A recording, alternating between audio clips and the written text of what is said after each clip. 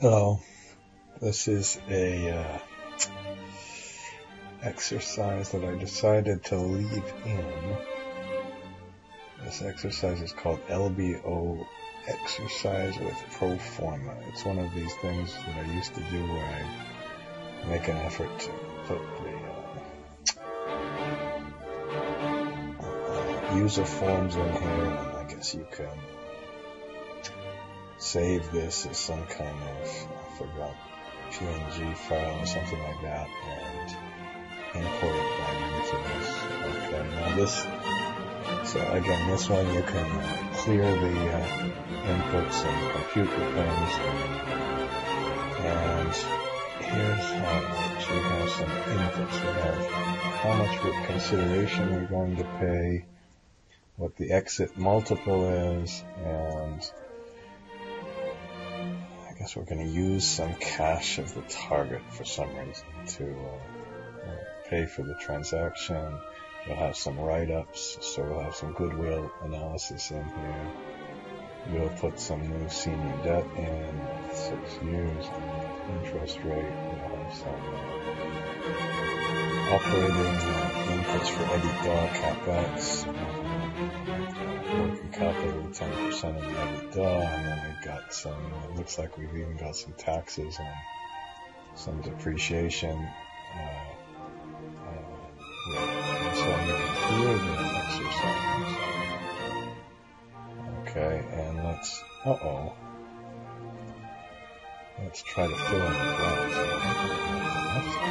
Looks like I left a couple that weren't done, which is okay. Okay, so the first thing is to let's get the transaction together. Let's put the current EBITDA in here, and put the debt issued, which was there's the amount of debt issued.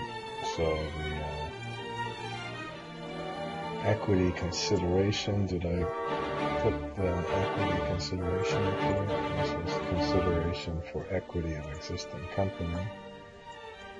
Okay, and we can put less than net debt. In this case, so net debt would be minus the surplus cash. That is the enterprise value.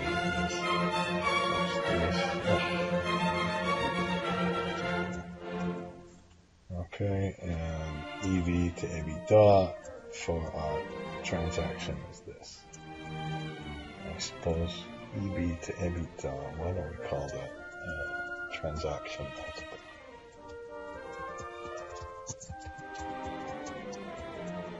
And we can get the debt to EBITDA here. Okay. And then we can go through the sources and uses of funds, which let's start with how much we're actually paying for the equity here. And let's say, I don't know, but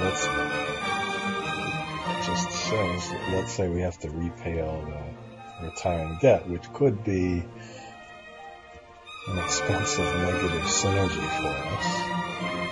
And we're going to use the cash they have on the balance sheet to pay for the transaction, so that's going to reduce the amount. This could be like a sale of an asset, I suppose. That would be a better way to kind of do it. Then that's our debt we're issued. So the equity is the total minus the cash we're using of the company minus this, and we can have our sources equal our uses. Then let's do the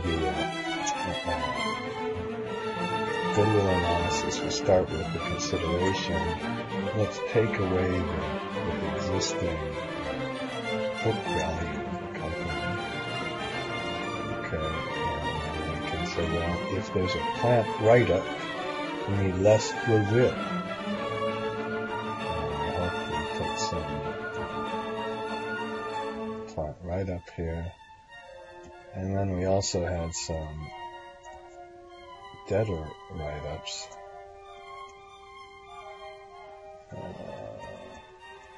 Just a minute. Oh, I call things accounts receivable here. I call it debtor.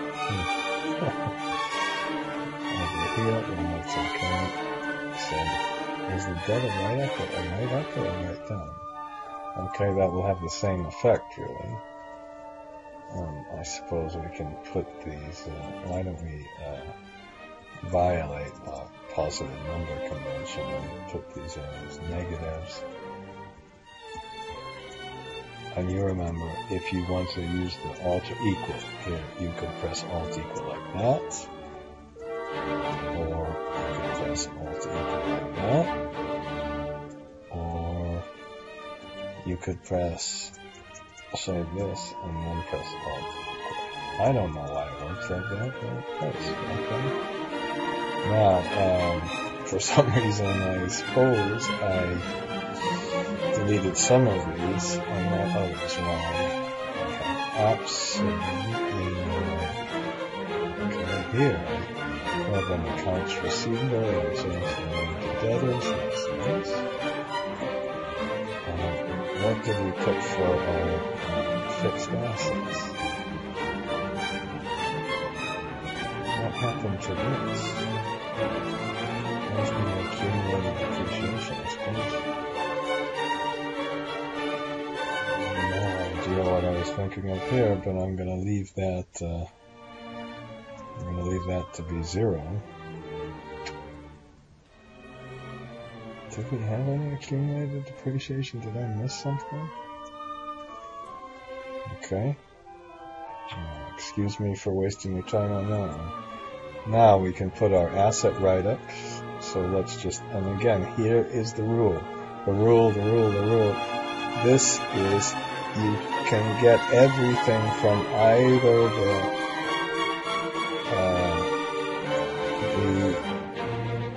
goodwill analysis or the sources and uses of funds. Everything can come from here. So I fill that in for you, and then we put a minus on the cash because we can take our cash list.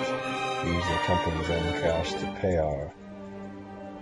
pay for our, I don't know how that would really ever happen. And then I retired some debt, put some new debt here. For some reason I didn't put this in. We removed the equity of the company. I'm just making sure we took that from this line.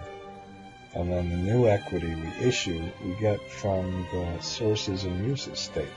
That's the real equity we issue, not some consideration or anything else. So then we can sum all of the adjustments. Okay.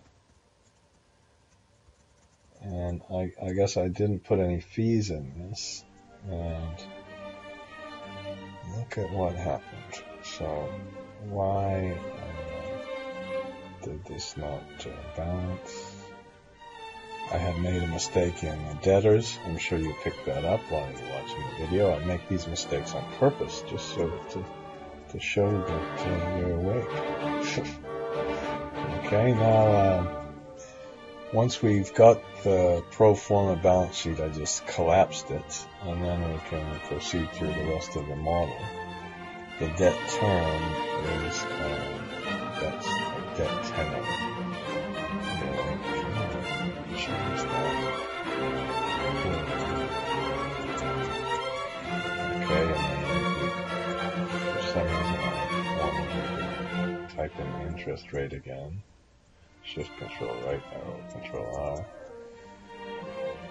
R. Okay, they put the closing balance of the debt in straight from the, why don't we'll use it straight from the balance sheet. Opening balance is closing balance. We have, oh well, alright, if we wanted to take that, we can take it here. This is just the closing balance is the opening balance plus the new debt issues minus the repayments. Repayments starting in this year. Okay. So God, divide that by the debt term. And I don't know if you remember if you watched the other video, you really should make an adjustment for the shift control R, shift control right to L, and the debt goes to 0. And let's take the opening balance and multiply that by the interest rate. What I was just about to say was that the shift control rate. Oh, come on. What's going on? Oh, I pressed my shift control R and it automatically came on. We should really have, if you had a holding period that's shorter, we should have a little option to pay off all the debt when you sell when you exit the company. Okay, and then let's put in, this really should have been, oh my God, should have been before. How could I have done that in CapEx? We should have come before the debt, really. That's ridiculous. And then I said, well, let's take the EBITDA change. Okay, and then let's put the working capital as a percentage of the EBITDA in here. Okay, and I'm not, and then we can just, whoops, with that, just multiply. Okay, so clearly at least the working capital comes after the expenses, and then we can start with our working capital balance from, again, everything. It was the idea that I didn't finish. I seem to have not, after the total adjustments, I seem to have not added the total adjustments to the base value. Okay. So once we have that, we can put in, start with working capital that comes from the balance sheet.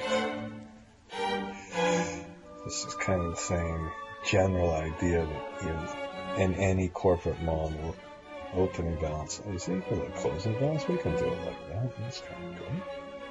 Alt equal, shade, shift control R. Shift control R might not work with you, and then we put our terminal multiple in.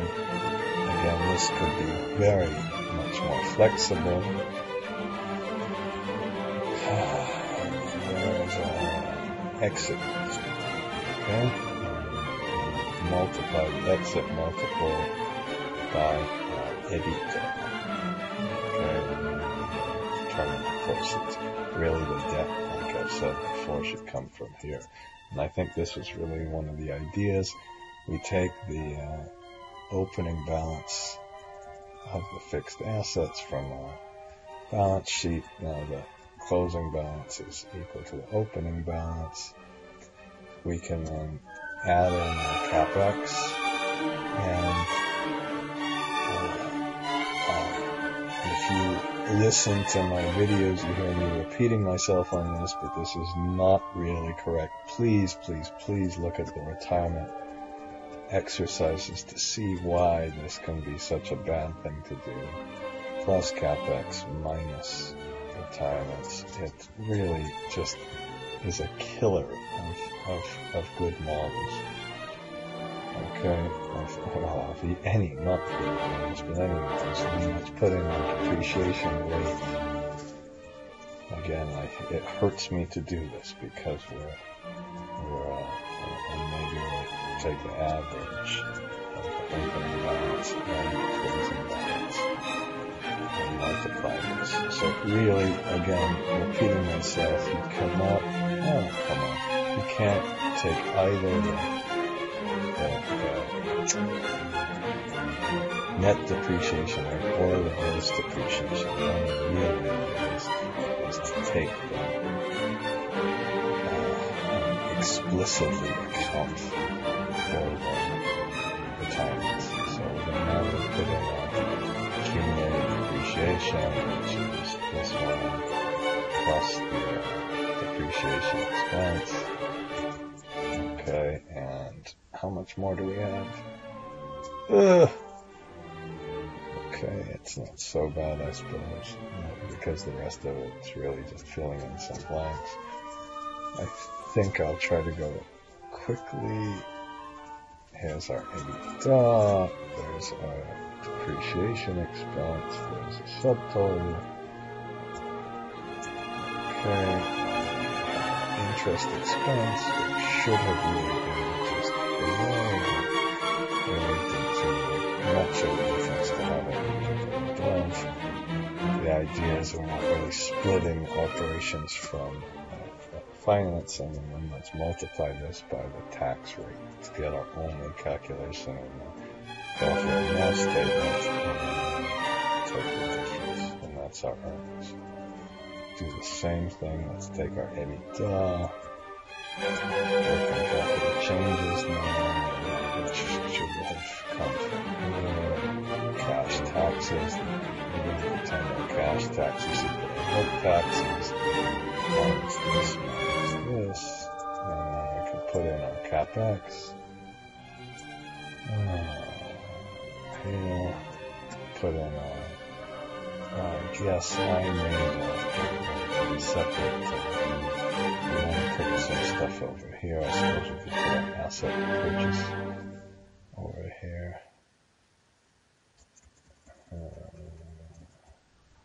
From our sources and uses statement. Come on. Uses of cash. This is sources, uses of cash. That's how much we spent for our transaction. And we can put the proceeds from the sale.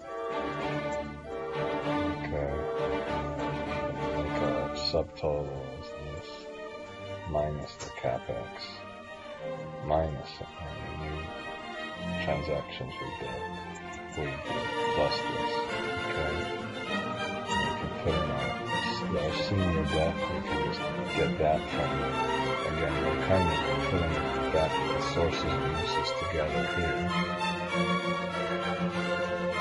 So that's our senior debt purchase. And then we can put in our equity that we're issuing. Okay. And any cash used, I suppose we can put that in. Okay, I think we've got everything except the retirement accounted for. This, but let's go back to our cash flow waterfall. So this is just this one. I suppose I can add these, but they're going to always be blank for the next rows. Copy this to this one. Okay, and then senior debt interest is just, we have it right here. Payment of the senior debt we have from here, but we also have to retire the other stuff. Debt schedule payments here. I suppose if you want to put the final thing from the sources and uses, I never would do this anymore, by the way. It's just, for me, just totally cosmetic and kind of clutters up things. And then our net cash flow is just our cash flow, cash that we have for before the waterfall minus these two. And I'm just going to call that our equity distributions as long as they're positive. That's where you could have all sorts of cash traps and cash sweeps and blah, blah, blah. Okay.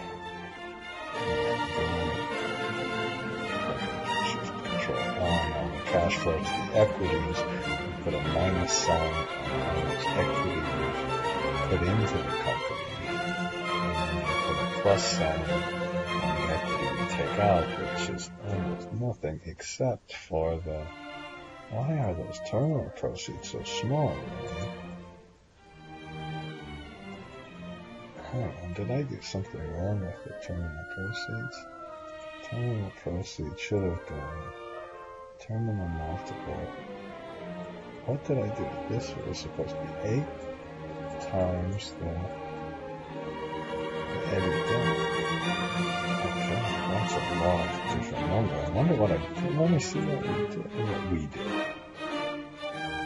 T107 times T97.